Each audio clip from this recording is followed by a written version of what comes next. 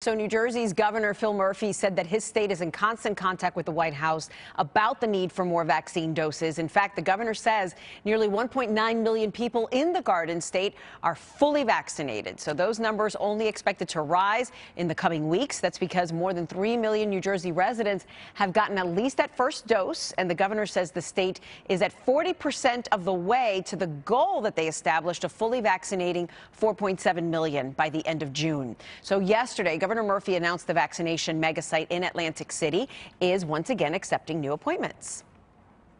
Our partners at Atlantic Care, who are assisting us at our Megasite in Atlantic City at the Convention Center, have informed us that they have had appointments open at that location over the past several days and have more that they are trying to fill for the coming days. So if you're currently eligible to be vaccinated and are looking for an open slot, please visit covid19.nj.gov/vaccine.